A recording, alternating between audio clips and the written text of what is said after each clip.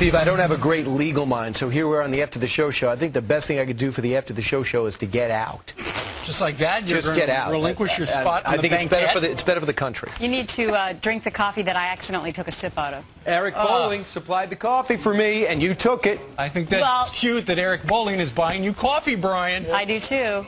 Money rocks. You're next, Steve. Coffee, tea, Oh, wow. Are you coming over to represent us? Thank you so much. Yes, absolutely. Sometimes we need some legal help. Gretch, this is Michael Blacker. Hi, Michael. Hi, how are David you? Schwartz, you Hey, know yep. before. Michael was the attorney for the fellow by the name of German Marquez, who we were talking about today and yesterday on the program, where he's this guy who's here in the United States, does not speak any English, Right. was stopped by the cops for being drunk and driving in New Jersey. The Supreme Court there in New Jersey now says that officers have got to translate the instruction that you're going to be breathalyzed into their native tongue or a language that they understand, or else what happens? Well, that's the question. I think the bottom line is they can get literally 100 to 125 languages interpreted within 10-15 minutes. The 9 languages they give the test, they have on the website. The driving test. Driving test. The other languages, there's all sorts of language line. AT&T has a language An service. automatic translator on the line. Right, well, not automatic, but I mean, you tell them, you know, I need Urdu. 10 minutes later, you got Urdu. The languages... So you're saying there is a mechanism to very, do it easily. and very easily. Very easily. Was your client here in the United States legally? Yes, he was. Okay. Yeah, he was. And he just didn't have any, he hadn't had any English lessons yet? No, he hadn't. No, because he lived a life that... I was talking about this today. You could live a life that you don't speak English if you know, he worked in construction, and, you know, he lived in a very, very narrow, you know... Existence. No, I know. And some people think that that's also problematic because, for example, you know, the other thing is when he's driving on the road, did he have a legal driving license? Yes, he did. So when he's driving on the road, how can he read the signs then? Right. No, I understand that. We were discussing that earlier. Most of the signs are universal. I mean, they're international. Do you agree with that? Well, yeah, one thing we're not focusing in on is there's a time factor involved with DWI cases. As the clock goes by, the blood alcohol goes down, or it could actually be going up, depending on how you look at it. But the bottom line is here, you know, so you can't... It's an undue burden on a police department to have to translate into 150 different languages. We don't translate the law into 150 different languages.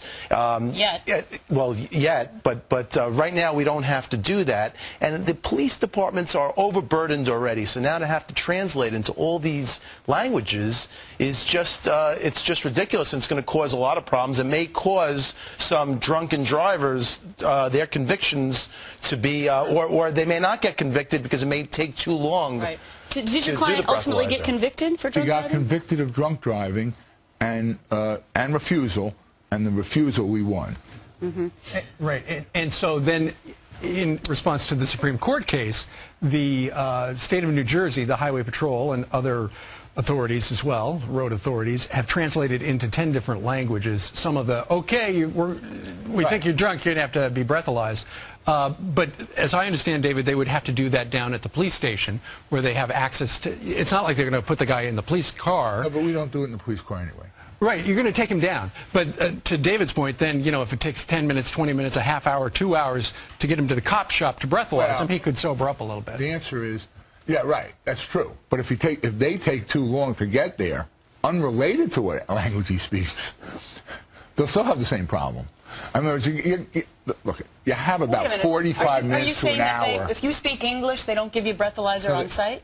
No, not in New Jersey. Okay. The only breathalyzers we give are at the station. And same in New York, too, down at the station. Right, the station. So if for some reason they can't get there, but that never happens. I mean, New Jersey has a lot of tests. But there are they do field sobriety tests. No, they do, and they couldn't do them in this case because he couldn't understand the instructions. But just to clarify, the field sobriety test that's not what's legally admissible in court. Right. It's the actual breathalyzer that's done at the police station. And that's why people sometimes refuse to take those. Let me ask you this. Are they now also required to read Miranda rights in 10 different languages? No. But will that be the next court case? Well, that's why I think there's a Pandora's box argument to be made here that now it's going to go down the line, down the line, down the line. But in New Jersey, we do require the Miranda rights to be given in a language they understand, and they've been translated in the, quote, commonly used languages. But if you think about it, what good is it to give the Miranda rights to a guy in English if he only speaks Spanish? Because you then have to interrogate him in Spanish. I mean, Miranda really is a different problem. Yeah, but I think we're discussing a bigger issue, though, about whether or not America should start being forced to have all these other languages. That's a separate issue from whether or not we can actually interrogate the guy. And that's why I think it's an issue for the court. It's an issue for the trier of fact. If there's a jury and there's a refusal issue, certainly a defense is going to be whether or not that defendant actually refused in the first place. And that should be an issue for the jury. And now, because of this decision, they've taken that out of the context of the jury, and now they're telling the police department, you have to do it this way. We don't have juries in...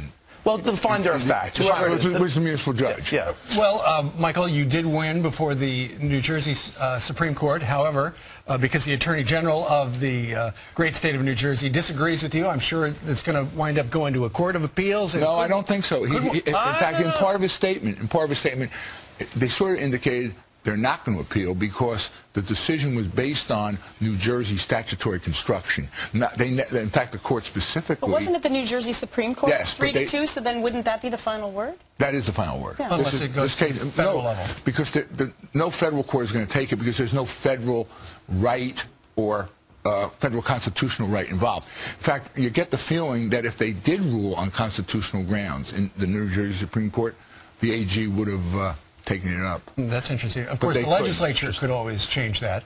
Yeah, they're not. I don't think they're going to be in a mood in New Jersey. You never know. What's the rule in New York currently for breathalyzer instructions for police? The rule for breathalyzer instructions is it's done in English. It's not. But the general. There's no rule itself. But in New York they are more liberal, and in New York shocking. The construction of the law is more liberal, and they usually do translate that. Yeah. I mean, it does. It is. There is a translation. What I'm saying, my argument has a translation. Yeah, it's a translation, but it's common sense. But there's no directive that it has to be translated. Right. There is no directive. The police departments do translate, especially in a language like Spanish. There's so many Spanish-speaking people. So, but the bottom line is now the Supreme Court has taken it away. It should be an issue for the trier of fact. If the person doesn't understand, let the courts decide that. Sure. Well, they would have, without getting too legalese, clearly that they have the burden of, maybe not proof, but they certainly have the burden of coming forward, which David understands. I mean, in other words, this issue can only be raised by the defendant. Right. Because who else would know what his English language abilities are? Final question. Did the defendant think of the lawsuit and going to court on his own, or did you come forward or somebody else? No. He came into my office with 2 tickets, and... I'm in trouble. I'm in trouble. So I mean, when you say lawsuit, it's really not a lawsuit. Right. It's a criminal, quasi-criminal charge. Okay. So yeah, no. He came in. He wanted to be defended. So do you speak Spanish? No. So you had a translator sitting there? I did. His girlfriend spoke English. How handy. Had she only been with him that day when he was arrested, she could have translated for him. No, that would be an interesting legal question. Guess what? It worked out to his advantage. That would have been an interesting legal question. It worked out to Marquez's advantage because if he took the breathalyzer, all the evidence shows he probably would have failed that breathalyzer exam. So this situation actually worked out to his advantage. And then he would have said he didn't really understand his girlfriend. Yeah. And then that gets really deep about what goes on at home. That's unique. Right. Very interesting debate. I thank you both for sticking around. David? Thank you, Steve. Good job. See you tomorrow.